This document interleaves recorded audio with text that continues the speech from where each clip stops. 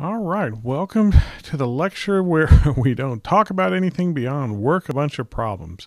This is to help you get ready for the midterm exam, where we give you questions all the way ranging from chapters 1 to 10, so kind of a halfway through the course, a review of the types of problems you should have already learned in all of the different chapters leading up to this point, but it'll be a good review. So with that, let's get started.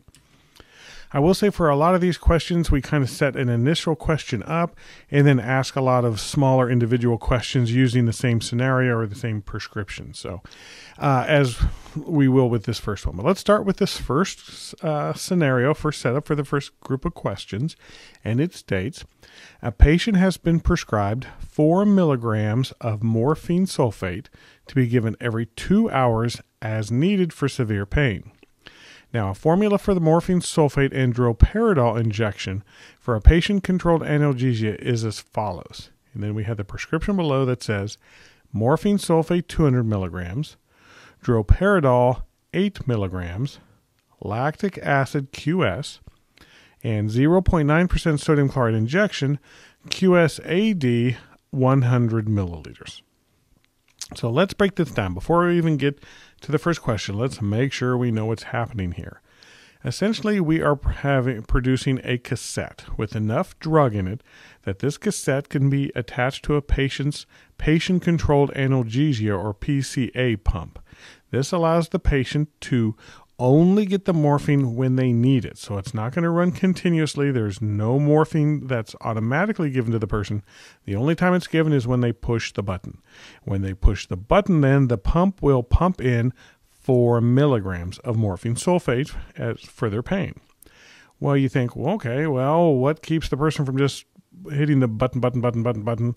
Well, we don't want them to overdose on morphine, so keep in mind every time they push the button, they'll get a 4 milligram dose, but then the pump will lock out and not accept another button push for at least 2 hours. So again, they can only give themselves, by pushing the button, a single dose of morphine sulfate, which would be 4 milligrams, and they can only push that button, or they can only receive a dose from pushing the button every 2 hours.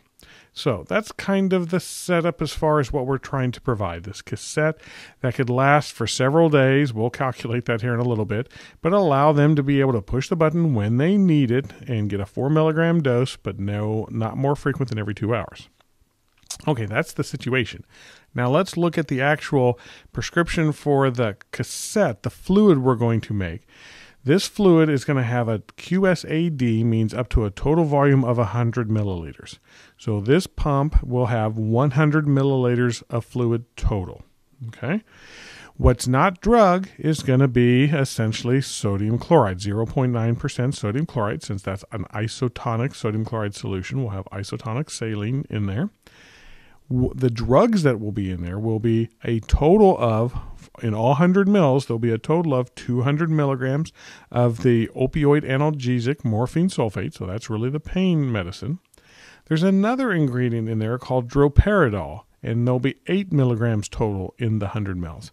Droperidol is added particularly to help deal with some of the nausea and stomach upset that occurs when given morphine. Morphine can cause a lot of nausea and vomiting, so we want to avoid that by having a drug that will essentially be an antiemetic or help us avoid the nausea and vomiting, and that's the droperidol. And that's 8 milligrams per the 100 mils again. The other ingredient that we'll get to a little bit later is lactic acid. And clearly you think, oh my God, why would we give lactic acid? We're only going to be giving a very small amount, but that's being used simply as an acidifier because morphine sulfate itself as a drug is relatively basic. So we don't want our IV solution to be too basic and cause problems like that. So we're going to slightly acidify it so that it's more of a neutral pH when we inject it. So realize that's more of a formulation ingredient to make sure our final solution isn't too basic. All right, in pH, I should say. All right, so now that's the scenario. Let's start answering some questions about it. So it says, the first question is, how many days should this preparation last if the patient uses the maximum dose? So if they hit the button every 2 hours and give themselves 4 milligrams every 2 hours, how long will this cassette last? That's an important question to know when we would need to make some more. So where do we start with it? There seems like there's, with these questions, always a lot of information. But what's going to determine how long the preparation lasts will be two things: how quickly we use it, but also how much of the preparation do we have to start with. So let's start with that one. What total volume of solution do we have? So that's why we start with the 100 milliliters. That's what we know is we have 100 mils of solution. We want to know how long that solution is going to last. Well, since the dosing is based off of the morphine sulfate, let's first convert our total volume to the weight or the amount of morphine sulfate provided within that volume. So we'll take the 100 milliliters and multiply it by the fact that we know that we put 200 milligrams of morphine sulfate in that 100 milliliters. So if we multiply that way, the milliliters units cancel, and now we're in milligrams of morphine sulfate. Now we need to get eventually over to time, so we need to first convert the weight or the amount of morphine sulfate to the number of doses that amount of morphine sulfate will provide. So we were told in the question that every dose will contain 4 milligrams of morphine sulfate. So let's multiply by the fact that for every 1 dose, it will contain on the bottom 4 milligrams of morphine sulfate. Now milligrams of morphine sulfates cancel, and we're in the number of doses. If we did the math up to this point, we would know how many doses will be contained in that 100 milliliters. But we want to know time. So let's convert dose to time by the fact that we know that this patient can only get a dose every 2 hours. They're locked out to getting it any sooner than that. And the question tells us they do get it at the maximum dose. So we're going to multiply the dose times. There are 2 hours on top for every 1 dose. My units of dose cancel, and now I'm in hours. However, the question wanted to know how many days. So let's convert hours to days by multiplying the fact that in 1 day on top, there are 24 hours. So again, my units of hours cancel. So now our final remaining units are in days. So if we do that math, starting with 100 milliliters and do the math all the way from left to right across, you should numerically get the result of 4.17. And remember, the remaining units was days. So this 100 milliliters will last 4.17 days if the patient pushes that button every 2 hours around the clock. And that answers this first question. The second question in the same scenario says, how many micrograms of droperidol is the patient receiving with each dose? That's kind of an interesting question because the question tells us how much morphine they're getting with each dose. We know they're getting 4 milligrams of morphine, but it doesn't tell us how much droperidol they're getting. All we know about the droperidol is that there are 8 milligrams total in the 100 mils. So once again, this can be kind of a confusing question on where to start with. But what really defines how much droperidol they'll be getting is the volume administered with every dose of morphine. So let's start with the morphine dose because we know the morphine dose is 4 milligrams. So we're going to start with that 4 milligrams of morphine sulfate, and let's convert that into the volume that's administered to give 4 milligrams. To do that, we take 4 milligrams of morphine sulfate. We'll multiply it by the fact that we know in this 100 milliliter cassette of solution we made, we put a total of 200 milligrams of morphine sulfate. So now milligrams of morphine sulfate cancel, and we're in milliliters. That would be the volume in mils administered to give the amount of morphine. Well, that's the volume that's going to also give our droperidol. So let's multiply that volume by the concentration of droperidol in our solution, which is 8 milligrams of droperidol for every 100 milliliters. Now milliliters cancel, and we will be in milligrams of droperidol. But the question did ask for our answer in micrograms, so our last step is to multiply by 1,000 micrograms over every 1 milligram so that our milligrams cancel, and our final units will be in microgram. So once again, starting with the 4 milligrams on the left and working numerically all the way over, if we solve for that, our answer numerically should be 160, and our last remaining units would be micrograms, and that means that our final answer is 160 micrograms of droperidol is administered every time the patient pushes a button and gets 4 milligrams of morphine sulfate. All right. Third question with the same scenario is, what is the percent concentration of weight per volume of morphine sulfate and droperidol in this solution? All right, because we were given milligrams, so we know there's 200 milligrams, and we know that's in 100 milliliters for the morphine, and no 8 milligrams per 100 mils for droperidol. So let's simply convert those concentrations to percent weight per volume. All right, we'll do this one at a time. So let's set up the proportion of our morphine sulfate, which we know we have, which is 200 milligrams of morphine sulfate over 100 milliliters. Now, the trick to understand is that percent weight per volume has the units of grams per milliliter. And particularly, percent weight per volume is grams per 100 milliliters. The good news is we already have the amount of morphine expressed per 100 milliliters, so we won't have to adjust the volume. All we need to do really is convert the 200 milligrams to grams. So let's do that by multiplying 200 milligrams times 1 gram on top per 1,000 milligrams on the bottom, so the units of milligrams cancel. And if we basically take 200, divide that by 1,000, and leave it, and you get essentially 0.2 grams of morphine sulfate. And we won't divide out the 100 mils because we want it expressed as a percent, so we have that 0.2 grams of morphine sulfate in 100 milliliters, which by definition therefore means we have 0.2% weight per volume of morphine sulfate. All right, let's do that same exact thing for droperidol. Pretty straightforward. We know there was 8 milligrams in our 100 milliliters of fluid. So let's just convert milligrams to grams by multiplying by 1 gram over 1,000 milligrams. Milligrams cancel, and what that really represents is 0.008 grams per 100 mils, or 0.008% weight per volume droperidol. All right, and that answers this question. All right, the fourth question related to this same scenario involves the lactic acid, and the question is that the lactic acid is supplied as an 85% weight per weight solution with a specific gravity of 1.2. Now, if 0.4 milliliters of lactic acid solution is used to adjust the pH, what is the final percent in weight per volume strength of lactic acid in our final injection? Okay, so this is a little confusing. I like this one because there's weight per weight, there's weight per volume. You have to be careful, and there's a specific gravity. So this really is not so much about difficult math as lining up and keeping your units straight. And I guess the question is, where do we start?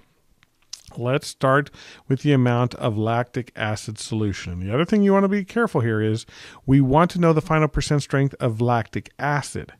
Okay, we were given a volume of lactic acid solution, and they're not exactly the same thing. The solution is what contains the lactic acid, but our final answer will be a weight per volume of lactic acid. All right, so let's start with the lactic acid solution. And by that, what I mean is that we know that we added 0.45 milliliters of lactic acid solution, and we put that into a total volume of 100 mils. So on the far left of this equation, all I'm doing is restating what we were given in the question, was that we have a 0.45 milliliters of lactic acid solution, and this is an important abbreviation. I'm abbreviating that LAS. LAS stands for lactic acid solution. Okay, and that volume was in 100 milliliters. All right, now we're not going to mess with the 100 milliliters, but keep in mind this was all occurring in 100 milliliters. So what we need to do is get rid of the volume of lactic acid solution and get to a weight of just lactic acid. So the first conversion will be to use the concentration of, the specific gravity of the lactic acid solution to convert from the volume of that solution to its weight. So keep in mind the specific gravity of 1.2 means that there is 1.2 grams of lactic acid solution for every gram of lactic acid solution. Remember, specific gravity is the grams of the solution per gram of reference source. So in this case, since it's water, we can treat it like a density. So again, since in biology we use specific gravity, the reference source solution for specific gravity is always water, and water has a density of 1 gram per mil, then the specific gravity is the same as the density. And hopefully we've kind of clarified that in this course up to this point, so this is not rocket science. So let me get back to the question. Keep in mind, we have 0.45 milliliters of lactic acid solution. Since we have the specific gravity and we're going to treat it like a density, we're going to multiply it by, that means there's 1.2 grams of lactic acid solution for every 1 milliliter of lactic acid solution. Now, milliliters of lactic acid solution cancel, and we are in grams of lactic acid solution. And we did that using the specific gravity. Now, we can convert from the weight of the lactic acid solution to the pure weight of lactic acid by using the concentration we were given. We were told that lactic acid is supplied as an 85% weight per weight solution. So now all we need to do is multiply our answer at this point times the fact that there are 85 grams of lactic acid for every 100 grams of lactic acid solution. Remember, it was weight per weight. And by doing this now, grams of lactic acid solution cancel, and we're in grams of lactic acid. So if we do that math, but don't divide out the 100 mils, but if we do the 0.45 times 1.2 times 85 divided by 100, we do that part of the math, we would get essentially 0.46 grams of lactic acid. And remember, that was all per that 100 milliliters. So 0.45 grams per 100 mils, if we express it as a percent weight per volume, is equal to 0.46%, and again, weight per volume. And that would be the answer to this question. Now we're ready to finally move on to a different scenario. Again, we'll have multiple questions on this same scenario, but clear your mind. No more morphine or droperidol or lactic acid. We are now going to formulate a testosterone nasal spray. All right. And no, if you're asking, that's not my nose, but anyways, a nice generic picture of a gentleman using a nasal spray. So the prescription calls for, this is the formula. Let me back up there. This is a formula for this nasal spray. And the formula would be to use 1 gram of testosterone. Okay, that would be a solid that which you would use to weigh out 1 gram of testosterone.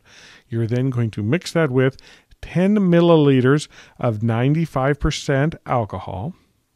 Also combine 20 milliliters of propylene glycol, and use 15 milligrams weight, again, of benzalkonium chloride, often used as a preservative.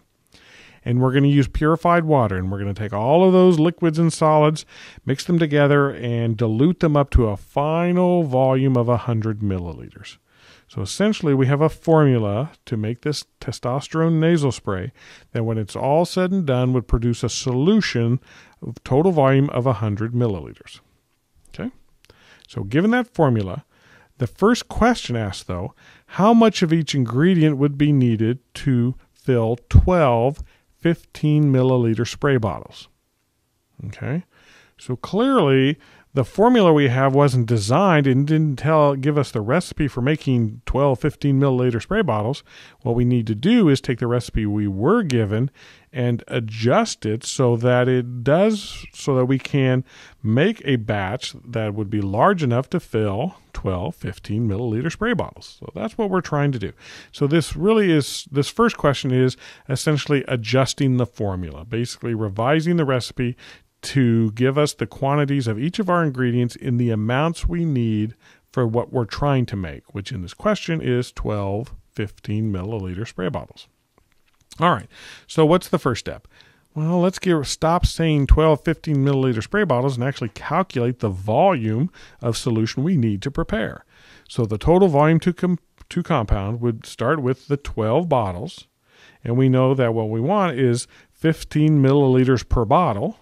So we set it up like that so bottles cancel. So essentially 12 times 15 gives us 180, and our final units are milliliters. So what we really need, what we're saying in this question is, tell me how much of each of these ingredients I need to compound 180 milliliters. All right. All right, so that's the first step. Now, this next step these are easy calculations, but this next step is extremely important for knowing how to adjust formulas to whatever amount you want to make. And that is to identify a formula conversion factor. Very important. Not hard to do, but important. What you need to remember is to take the amount that you want, that is the amount you're trying to prepare, and divide it by the total amount called for in the recipe or in the formula. So remember, we just calculated that we want a recipe that provides us 180 milliliters, but what we have is a recipe that tells us how much of each ingredient to use for 100 milliliters. So we take the desired amount, 180 milliliters, and divide it by the standard amount in the formula, which is 100 milliliters, and our formula conversion factor in this example is 1.8. That's important, because now everything else is really kind of easy. All you need to do is take every ingredient in the formula, take the amount called for in the formula, and multiply it by that conversion factor. Okay? Once again, I'll use just testosterone as an example. We needed 1 gram for 100 milliliters, but clearly we're going to need more than 1 gram if we're going to make 180 milliliters. So how much more? Well, just take the amount called for in the prescription, multiply it by that conversion factor, which we calculated to be 1.8. So 1 gram times 1.8 equals 1.8 grams. Okay? Easy breezy. You're going to do that for each of the ingredients. The only trick is, the only thing I'll warn you about to be very careful with are the units. All right. So remember, our 1.8 doesn't have units. It's a unitless number. So you need to make sure you include the units with your initial amount from the prescription. So remember, for alcohol, it was 10 milliliters. So when you multiply that by 1.8, it means 18 milliliters. Same thing for propylene glycol. 20 milliliters times 1.8 means 36 milliliters. Here's a great example. Benzalkonium chloride. It was called for in the prescription was 15 milligrams. So it's 15 milligrams times 1.8 means 27 milligrams. All right. And then lastly, I would say for the purified water, remember that we wanted a QSAD, which means up to a total quantity of 100 milliliters. So you take the 100 milliliters times 1.8. What this means is you add all of your ingredients up and add enough water up to a total of 180 milliliters. That doesn't mean to add 180 milliliters. It means you add as much water as you need so that you get a final total of 180 milliliters.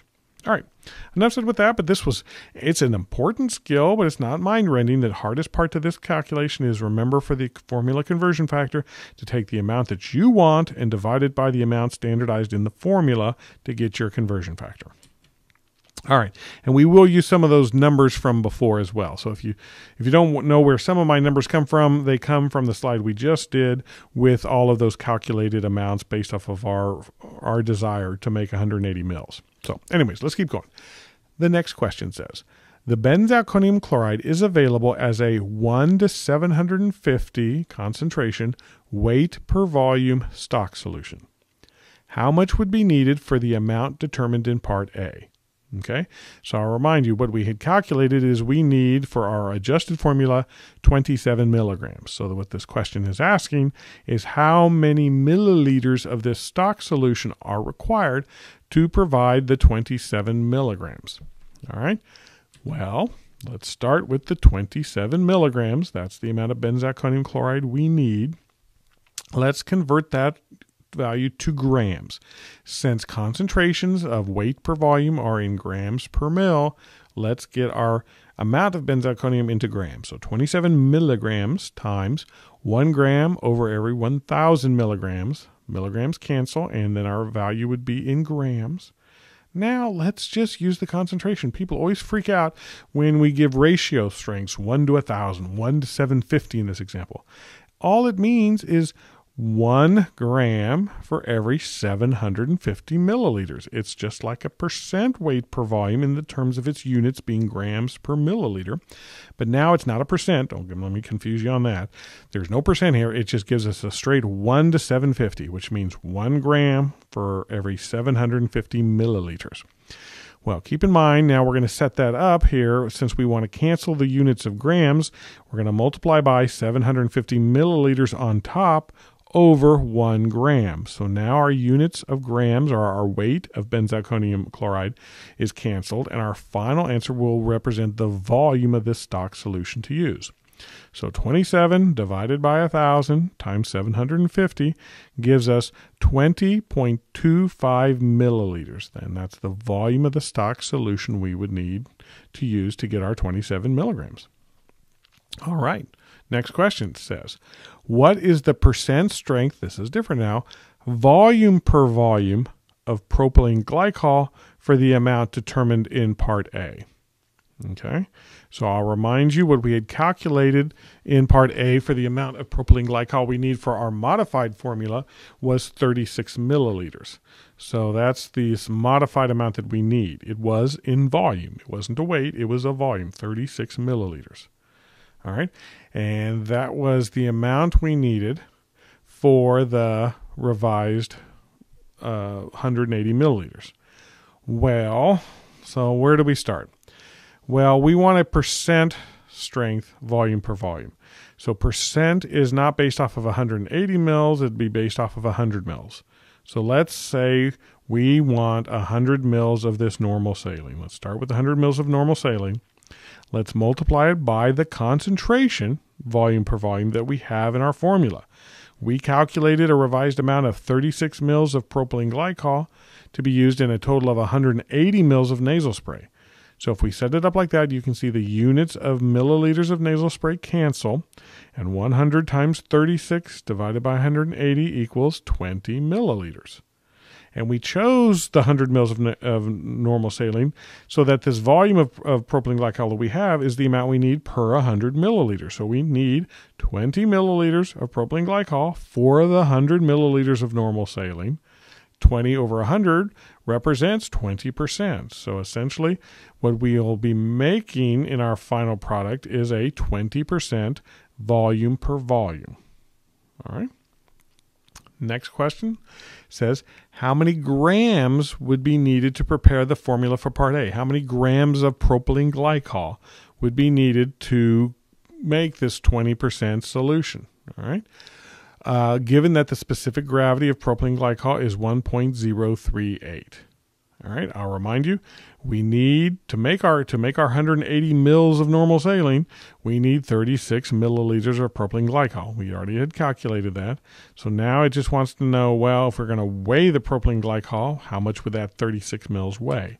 It's pretty straightforward. The biggest trick here, once again, is to understand that the specific gravity of propylene glycol, which would be 1.038 grams per gram of water, means per essentially mil of water. So we'll treat the specific gravity like a density. That unit is going to be 1.038 grams per milliliter. So let's take our 36 milliliters, multiply it by the specific gravity as expressed as 1.038 grams on top for every 1 milliliter on the bottom. Milliliters cancel. And when we multiply that out, while the volume would be 36 mils, it will weigh 37.37 grams. That would be the weight of the propylene glycol that we need for all 180 mils of this nasal spray solution. All right, let's keep going. This question hasn't ended yet. It says, if the propylene glycol is found to be contaminated with 1.7 parts per million, and that's in a weight per volume concentration, but the ppm stands for parts per million, of arsenic. Ooh, that's bad. So it is contaminated. We don't like that, but it's not a lot. How much arsenic do we have? We have 1.7 parts per million. Question wants to know how much arsenic in micrograms would be contained in each 15 milliliter bottle of nasal spray. Okay. Keep in mind the contamination of arsenic is coming along with our propylene glycol. So it wants to know essentially the micrograms of arsenic per bottle, per spray bottle. And again, you can set this up a couple of different ways. The way I set it up is, okay, what was the total amount of propylene glycol? And remember, the contamination is coming from the propylene glycol, so that contamination is going to be derived from the 36 milliliters of propylene glycol that we use. But that 36 was the total volume of propylene glycol we needed for 12 bottles. So let's set up an initial proportion that says, okay, we are going to be using 36 milliliters of propylene glycol for our 12 bottles. Now, if we look at our units, we're going to want to keep bottles on the bottom, but what we need to do is get from this volume of propylene glycol to a weight of arsenic, and that weight needs to be expressed in micrograms. So let's take this one step at a time and multiply this first by the parts per million. And remember, it's a weight per volume, and the units of weight per volume are grams per mil. So all we need to do is put 1.7 grams of arsenic on top over 1 million milliliters of the propylene glycol. And I know that seems like such a big number that freaks everyone out, but just stay calm and bear with me. It is a large volume, but it is still a volume because weight per volume is grams per mil. So it's per 1 million milliliters. The units of milliliters of propylene glycol will now cancel, and we're in grams of arsenic per bottle. All right. Well, we need to go from grams to micrograms, and you could do that in one conversion factor, but my mind is kind of small, and I like to do things one thing at a time. And so the first thing I know is that there's 1,000 milligrams per gram. So I can cancel my grams by converting to milligrams by multiplying by 1,000. Now I remember that there's 1,000 micrograms for every milligram. So now I can multiply again by 1,000 with micrograms on top over 1 milligram. Now my units of milligram cancel, and if I do this math all the way over, take 36 divided by 12 times 1.7 divided by 1,000,000. Be careful with your calculator on that. Times 1,000 times 1,000. Then your final answer will be 5.1 micrograms per bottle. The final units are micrograms and bottles from the very beginning. Okay? And that answers this question. The last part here is if the pharmacist mistakenly weighs 2.13 grams of testosterone to prepare the formula in Part A, what is the percent error in the measurement? So this is really getting back at that percent error formula. And I'll just remind you that what we had calculated as far as our desired amount was the 1.8 grams. So that's what we were trying to weigh, but the pharmacist weighed too much and weighed 2.13. So how much of an error is that? Is that an acceptable error? And I'll just preface this by saying, in compounding lab, we allow you a 5% weighing error. So again, you don't always have to get exactly what the formula calls for, but you have to be within 5%. So I guess the question is this 2.13 an acceptable deviation from our 1.8 desired? So let's set this up. Just remember that the formula for percent error is to take the actual, what you actually did do, subtract what you had wanted to do, and then divide that by what you had wanted to do, which is the expected. All right, to use the terms on there. So actual minus expected divided by the expected. That times 100 gives you it in a percent. Okay, so our actual, what the pharmacist did, was 2.13. Let's subtract what we had expected to do, which was 1.8. So that difference there, we're going to divide by, again, what we wanted or expected, which was 1.8. You then multiply that by 100, and we see that you get 18%. So the error was 18%. That's way too high. So again, we didn't want more than 5%. We would have to reject that compound, that solution essentially, and start all over again because we have way too much testosterone in there. So 18% error is too high. All right. Now let's get rid of that testosterone nasal spray. That question is gone. So these next couple of ones will be shorter in terms of doesn't have a big long prescription to base it off of. So new question, deep breath. If 750 milliliters of a 35% weight per volume solution were diluted to 4 liters, what would the final percent strength be in weight per volume? All right. So, again, that all seems very confusing, but weight per volume is the weight of something in grams divided by a volume in milliliters, okay? And percent being per 100 milliliters. So let's do this. Let's just take what we have initially, that is 750 mils of a 35% weight per volume, and tell me, let's just start there and say, how much drug is that? How many grams? What weight of drug would be in that volume? So that's our first step. So let's take the 750 mils that we have, multiply by the strength of that solution that we had initially, which was 35% weight per volume, which means 35 grams over 100 milliliters. And if we multiply it in that way, we can see that there would be a total of 262.5 grams remaining in that. All right. So that's the amount, and that's not going to change. That's the mass that we have, and even though we're going to dilute it into a different volume and therefore change our concentration, the weight or the mass of the drug is not changing in this question. So keep that in mind.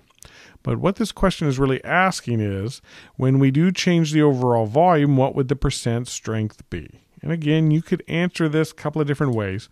But since we want a percent in the end, what I decided to do is let's just look at then, in this new situation, how much drug would be present in 100 mils of our newly diluted solution. So let's start with 100 milliliters. Okay, that's the amount I'm choosing to measure the amount of drug in. Let's convert the 100 mils first to liters. And you'll see why here in a second. So 100 milliliters times the fact that in 1 liter there is 1,000 milliliters. Then my units of milliliter cancel, and I'm in liters. All right. So essentially, I'm in 0.1 liters if you do that amount of the math. In that volume, how much drug would be when we multiply by the fact that what we know is the total mass in our solution is the 262.5 grams that we just previously canceled, over or divided by the total volume, which we were told in the question is that amount of mass of drug is going to be diluted up to a total of 4 liters. By having converted to liters now, my units of liters cancel, and when I do the math, that is the 100 divided by 1,000 times 262.5 divided by 4, numerically I get 6.6. And remember, the only remaining units are grams. What that says is that I have 6.6 grams of my drug in my 100 milliliters that I started with there. So 6.6 grams over 100 mils is the same as 6.6% weight per volume concentration. And that's essentially the answer to this final question. That is, if 750 mils of a 35% weight per volume solution or diluted to 4 liters, then that final solution has a concentration of 6.6% weight per volume. All right, let's move on to the next part of that. If you added, now this is kind of a separate, well, it's a continuation to some extent actually. If you added 250 milliliters of a 60% weight per volume solution to the 4 liter solution that we just calculated, what would the resulting percent strength be weight per volume? Oh man, I think my mind just blew up. No, I'm going to stay calm. Here's the deal. We've already done this work. I know a lot of information about that 4 liter solution already. I just need to break down what I'm adding to it. All right. What I'm adding to it is 250 milliliters of a 60% weight per volume solution. So the first step would be to take that 250 mil volume and convert it to the mass of additional drug. Remember how I said before we were just diluting the solution, so we weren't changing the mass. Now we are changing the mass of the amount of drug in the solution because we're adding a higher concentration to it. So let's start with that. That little bit of factoid is that we're starting with 250 mils of this new solution. So 250 mils times its concentration expressed in grams per mil, since 60% weight per volume means 60 grams over 100 mils. If I multiply that out, I see what I'm adding is 150 grams additionally to my 4 liter solution. So I'm adding 150 grams, but I'm also adding 250 milliliters. Keep in mind, not only is the mass of drug changing, but the volume changes as well when you add an additional 250 mils. Okay? So, to answer the question about the resulting percent strength weight per volume, let's solve it the same way we did above. All right? What we said is, since we want to know percent strength, let's start with 100 mils. And let's convert that 100 mils to liters by multiplying it by 1 liter over 1,000 milliliters. So now we're just in liters, just like we did before. Now we're going to multiply it by its new concentration. But we've got to take into account that on top now, the weight of drug was the original 262.5 grams that we calculated early, plus the new 150 grams that we just calculated now. So the new mass is the combination of the old 262.5 plus the new 150 grams. All right, that's on the numerator. What's in the denominator is the revised volume in liters. Remember, we started with 4 liters and added to it 250 milliliters, which is the same as 0.25 liters. So really the new volume on the bottom will be 4.25 liters. So when we do that math and numerically solve for that, we can see that our revised amount is 9.7 grams. Remember, liters cancel and our final units will be in grams. And it should make sense that it's higher than our value before was because we added more drug. So our 9.7 grams is the amount in 100 milliliters. So that means 9.7 grams over 100 mils, which is the same as 9.7% weight per volume. So that would be the revised concentration after adding the additional drug in the form of 250 mils of a 60% solution. Final concentration, 9.7% weight per volume. All right, new question. Take a deep breath. And it's a compounding one. And what we're going to be doing is we have a formula. So we have another recipe. And this new recipe is the formula for a fentanyl, a strong opioid analgesic, that's actually being incorporated into what we call a topical PLO gel. And we abbreviate it PLO because that stands for pluronic lecithin organogel. And this is just a kind of a fancy gel that works really good, that allows you to take a drug like fentanyl, rub it onto the skin, and allow the drug to be absorbed through the skin. All right. So let's get back to the recipe now. The actual ingredient to provide the fentanyl is actually fentanyl citrate. So we're going to use 157 milligrams of fentanyl citrate, which again is equivalent to 100 milligrams of pure fentanyl. The difference in number relates to the weight of the citrate in the original molecule. So 157 milligrams of fentanyl citrate, equivalent to 100 milligrams of fentanyl. That's the weight that we're going to incorporate and first dissolve into 2 milliliters of purified water. And to that, we're going to combine the addition of the 22 milliliters of the lecithin isopropyl palmitate solution, my favorite abbreviation of all compounding. It's LIPS, L-I-P-S, lecithin isopropyl palmitate solution, 22 milliliters of that. And then we're going to use our pluronic gel, this 20% pluronic, where that's going to be in a liquid form initially. And we're going to add enough of it so that all of our ingredients, the weights and the volumes of all of those ingredients together, up to a total volume of 100 milliliters. Okay? And that's what we're going to make. So the first question for this scenario was, what is the ratio strength of fentanyl in this gel? So we don't want to express it as a percent, but it's still a ratio of weight per volume. So we want the ratio strength. So in a fentanyl to volume, that's pretty straightforward. Well, how much fentanyl equivalent is on there? Remember, it didn't ask for the amount of fentanyl citrate ratio. We want to know for fentanyl. So we said that there will be an equivalent amount of a total of 100 milligrams of fentanyl on top, and that's going to be in a total volume of 100 milliliters. All right. The only issue is that ratio strength is still in grams per milliliter. So what we need to do is convert the units from milligrams per milliliter to grams per milliliter.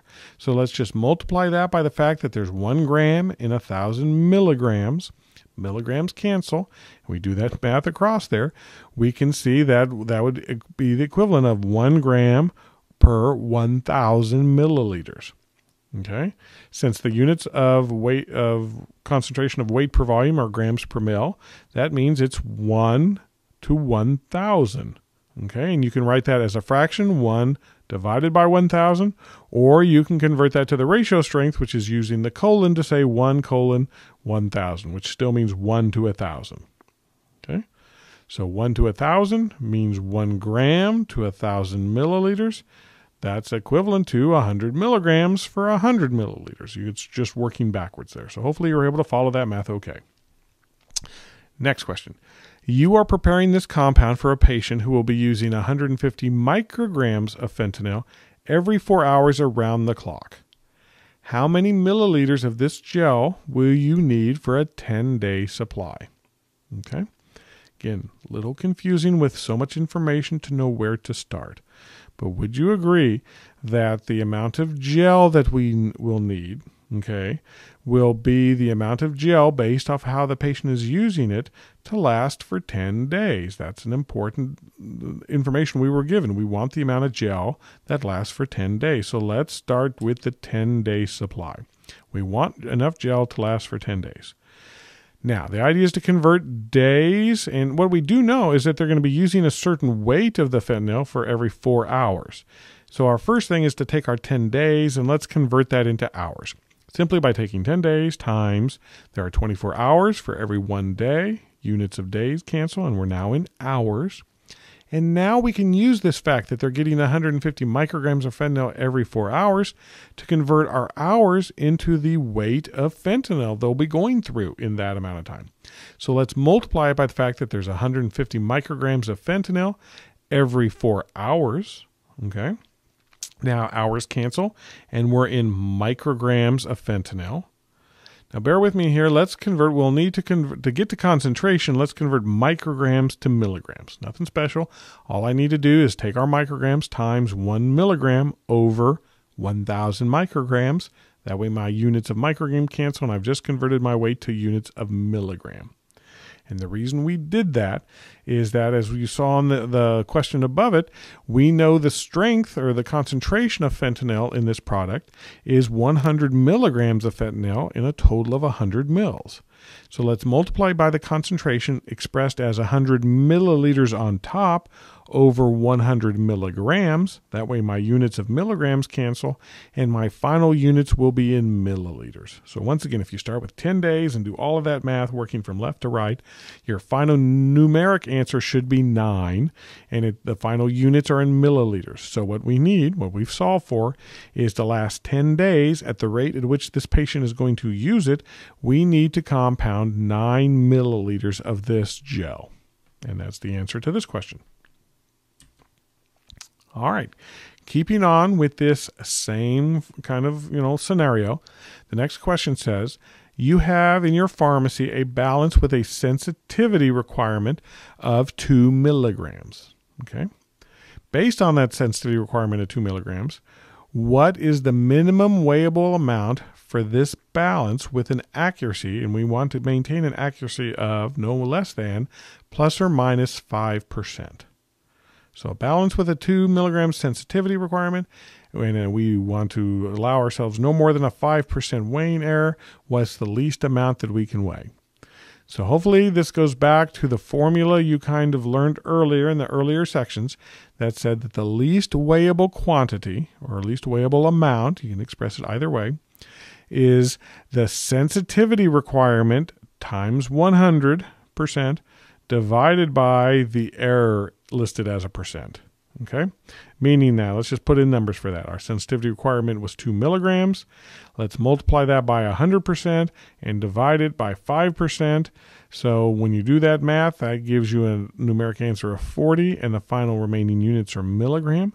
So what that says is that on this balance that has a sensitivity requirement of 2 milligrams, I cannot weigh any less than 40 milligrams. If I weigh less than that, then I could potentially have an error greater than 5%, which is not allowable. So therefore, I can't weigh any less than 40 milligrams. Okay. Well, if that's the least amount we can weigh, okay, the next question is, what is the smallest amount of gel you can make using this balance without performing an aliquot? Because if I remember some of your attitudes about aliquot when we were going over that section, you don't like aliquots. Well, one way to avoid an aliquot is simply to prepare enough gel, making sure that you don't weigh anything less than the least weighable quantity. Okay, so if that's the case, if we're saying that 40 milligrams of is the least amount of fentanyl citrate I can weigh, okay, because that's really the only thing I'm weighing is fentanyl citrate. So 40 milligrams of fentanyl citrate would be how much gel? Well, let's multiply it by the ratio of fentanyl citrate to our total volume. We said to prepare 100 mils of gel on top, we would have to use 157 milligrams, and that comes straight from the formula or from the recipe. So 40 milligrams of fentanyl citrate times the fact that for every 100 mils of gel, you need to use 157 milligrams of fentanyl citrate cancel, and our final answer will be in milliliters of gel. So again, 40 times 100 divided by 157 gives us a numeric value of 25.5. So again, that we calculated in the previous question that we only need 9 milliliters of gel. So certainly we would not have to perform an aliquot here, because using 40 milligrams of fentanyl citrate would allow us to prepare 25.5 milliliters of gel, which is more than sufficient for us to be able to dispense the 9 milliliters we need to the patient. All right. Same scenario, next question. It says, you decide to prepare 26 milliliters of the gel to avoid the aliquot calculation. How many days will this amount last for the patient using the same 150 micrograms every 4 hours? So, since we're going to be preparing more than the 9 grams that we had calculated before, let's now say, okay, if we're going to make 26 grams because of the least weighable quantity thing, how long will that last? All right. So, and I'll keep in mind that most of these topical gel preparations can't be used for more than 30 days. So the compounding regulations say that for a non-sterile topical gel that contains water like this one, you don't want to keep it for more than 30 days. So let's see whether or not we can make and use the 26 milliliters up within the 30-day time period. So let's calculate that. So where do we start? Well, we said we're going to make 26 milliliters. So let's start with the 26 milliliters. And we'll convert the volume into the weight of fentanyl, not the citrate, but fentanyl itself, by multiplying by the fact that we have 100 milligrams of fentanyl for every 100 milliliters of this gel. Now let's convert milligrams to micrograms by multiplying by 1,000 micrograms per milligram. Milligrams cancel. And we are now in micrograms. Let's use the fact then times by the fact that for every 4 hours, they're going to be using 150 micrograms. So micrograms cancel, and we're in hours. And again, we said we wanted to calculate days, so let's lastly convert hours to days by multiplying that in every 1 day, there are 24 hours. Hours cancel, and our final units would be in days. So if you do that math left to right all the way over, you see that your final answer would be 28.9, and the units would be days.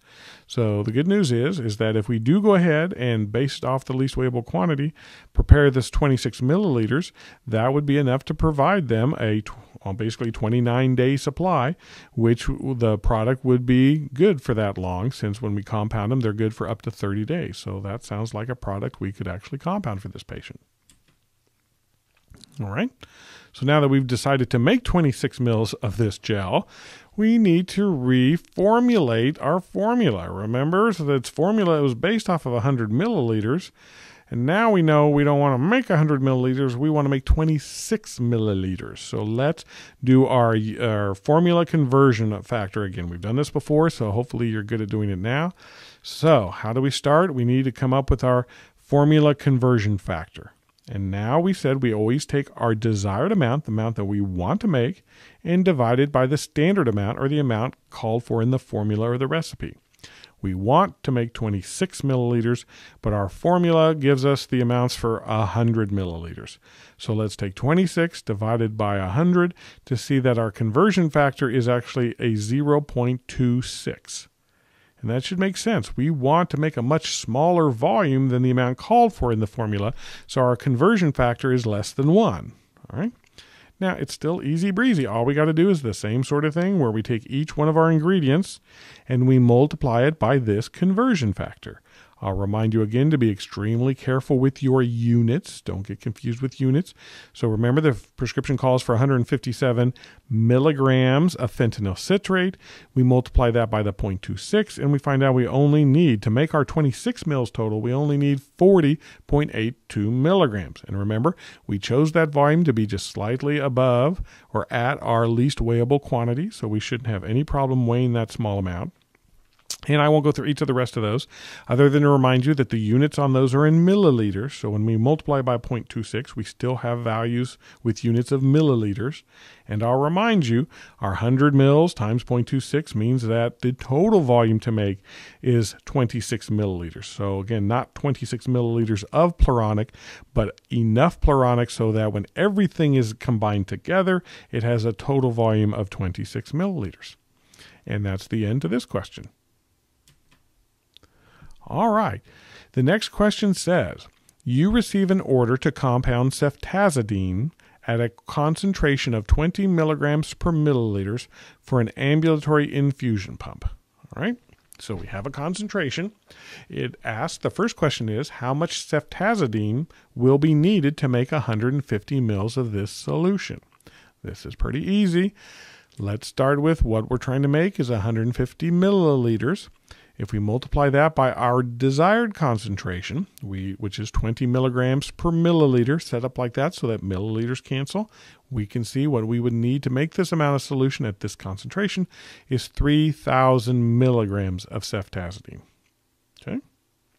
Now, it says, if the solution is to be infused at 125 milligrams per hour, how long will the infusion last? All right, people's minds are starting a little bit funny here. Where do I go? How do I do this? What will determine how long the infusion will last, given the rate, the 125 milligrams per hour? What determines that is how much drug we have total to begin with. So remember, we just calculated that. We have 3,000 milligrams. So now if we multiply it times the infusion rate expressed as for every 1 hour, we will infuse 125 milligrams, and we do that so that the units of milligrams cancel. 3,000 divided by 125 equals 24, and the final units are hours. So 3,000 milligrams will last at that infusion rate 24 hours. Okay, and so now the last part of this question says the solution is to be administered over a 24-hour period. Yeah, we just calculated that. And the administration set has a drop factor of 50 GTT per mil. Just as a reminder, GTT is the common Latin abbreviation for drops, so it's really 50 drops per milliliter. What would the final flow rate be in drops per milliliter? Drops per minute. Okay, so our drop factor, the set does 50 drops per milliliter. Well, now we want the flow rate in drops per minute. All right, so this again gets a little bit confusing between volumes and drops and time and everything else. So where do we start with? Even before my final answer here, go back to the first question. What volume of solution are we going to be making? 150 milliliters. All right, that's how much volume. The second question was, how much time will that last? 24 hours. So let's start this third question, or that third question, by setting that proportion up. We have 150 milliliters that we want infused over 24 hours. So truly, if you just divided that out, we would have a value in milliliters per hour. That is a flow rate, but it's not the flow rate we want. We want our flow rate not in mils per hour, but in drops per minute. So let's convert each of our units, both milliliters and hours, into drops and minutes. And you can do this in any order you wanted. I first decided to go ahead and convert the volume in milliliters to drops by multiplying it by the conversion we were given. Our administration set gives 50 drops for every milliliter. So if I multiply by that, milliliters will cancel, and I will have the units of drops on top. Now what I need to do is get rid of my hours on the bottom by multiplying by the fact that in every 1 hour, there are 60 minutes. Units of hours cancel, and my final units remaining would be in drops per minute. So if I just do the math all the way across, my number in the end would be 5.2, and the resulting units are in drops per minute. And that would be the final answer to this question, would be to administer this at a flow rate of 5.2 drops per minute. All right. Next question since we do seem to like fentanyl in this lecture, is that a patient who is prescribed Duragesic, and I made fun of myself there because Duragesic is the brand name for fentanyl, but it's in the fentanyl that's actually dosed and administered in a topical patch or a transdermal patch, which is pretty cool. So you slap this patch on your skin and it gives you a dose of fentanyl of 75 micrograms per hour. Okay?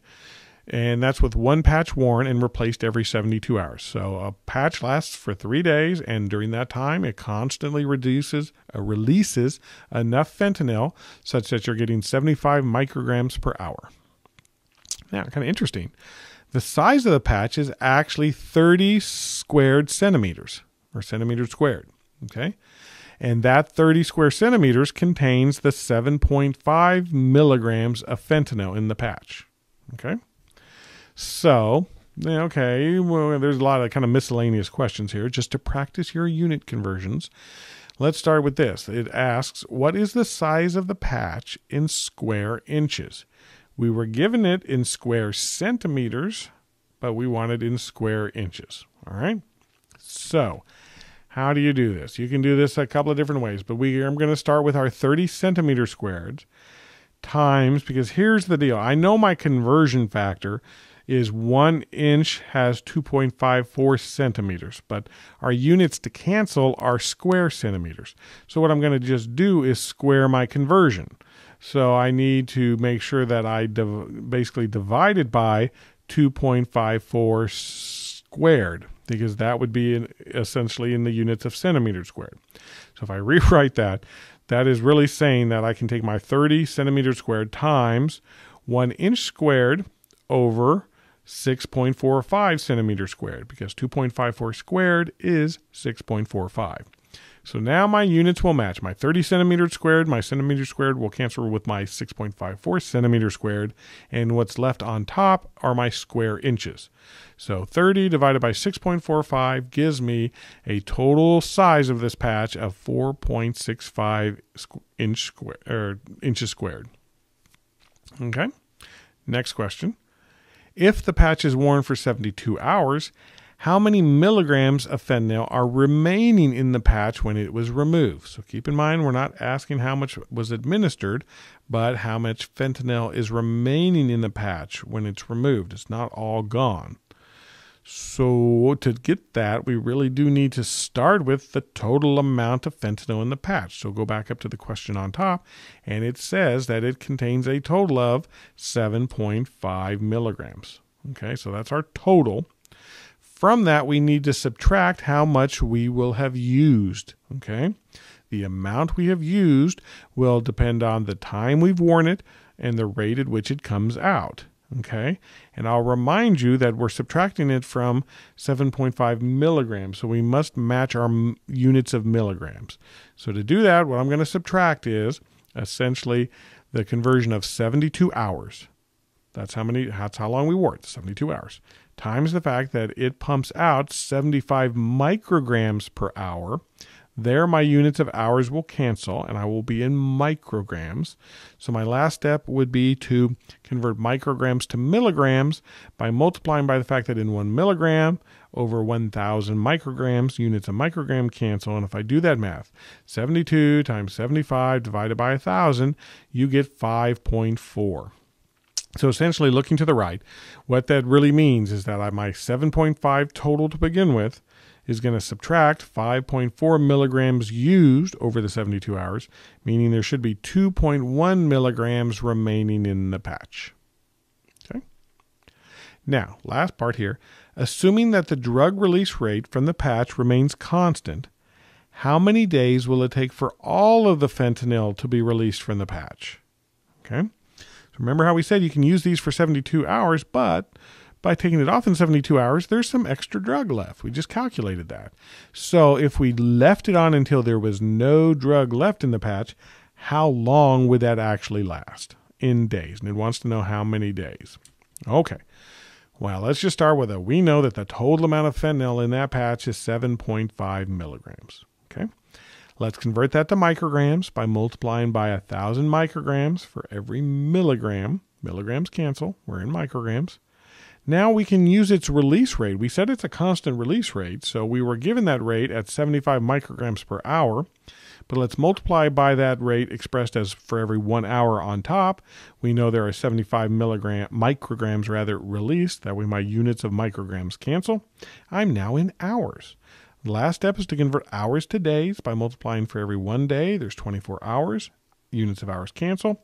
Do that math all the way across, and you get a numeric answer of 4.2 and the units of days. So instead of 3 days, if we wanted to use it all up, it would last a total of 4.2 days. All right. Keeping going with this same scenario, let's add a new question to it.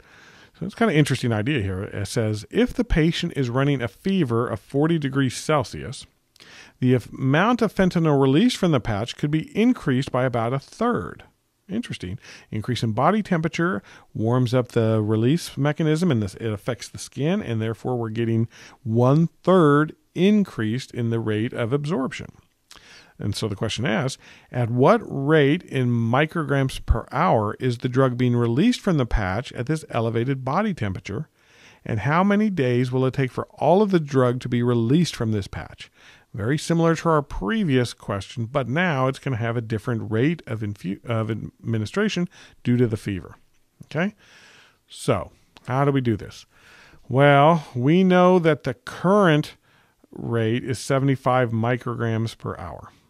Okay? And what the question told us is that the rate is increased by about a third. Okay? A third of what? A third of the actual administration rate, which was 75 micrograms per hour. So what we need to do is take the current 75 microgram per hour, add to it 1/3 times 75 micrograms per hour. Okay, so 75 micrograms per hour times 1/3, or essentially 75 divided by 3, is 25. So what that says is that we're going to take the current 75 micrograms per hour and add to it, or increase the rate by about 25 micrograms per hour because of the fever. Add 75 to 25. The total administration rate now with the fever would be about 100 micrograms per hour. Hopefully you saw how that was worked out. Now, to figure out how many days it's going to last, it's the same calculation that we just did, but with this new revised 100 micrograms per hour rate. So let's start. The amount of drug in the patch hasn't changed. It's still 7.5 milligrams total. So 7.5 milligrams converted to micrograms by multiplying by 1,000 micrograms over 1 milligram. Now we're in micrograms, so we can multiply by the fact that every 1 hour releases 100 micrograms, so that micrograms cancel. We're in hours. Convert that to days by multiplying by 1 day over every 24 hours.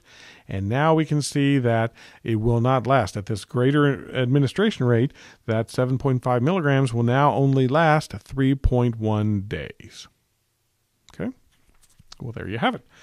Last question practices a formula. So it says, let's express the body temperature of 40 degrees Celsius as Fahrenheit degrees. So you probably need to look up, if you can't just memorize the fact that the formula to convert between degrees Fahrenheit and degrees Celsius is that the degrees Fahrenheit is equal to the degrees temperature in Celsius times 9/5 plus the number 32. So in this case, we want to know about 40 degrees Celsius. So we take 40 degrees, or just 40, times the 9/5. So 40 times 9 divided by 5. That answer plus the number 32 gives you 104 degrees Fahrenheit. And that's the final answer to this question, and that's the last question of this review. So hopefully working through all of these questions was a good review for all of the different types of calculations you've done, starting from way back in Chapter 1, going up to Chapter 10. Clearly it involves a lot of unit conversions, different formulas, and pretty straightforward math, as long as you can set up your dimensional analysis and use the units to direct your math so that you do get a number, but that number has the right units based off of what the question is asking for. So with that, I will wish you good luck.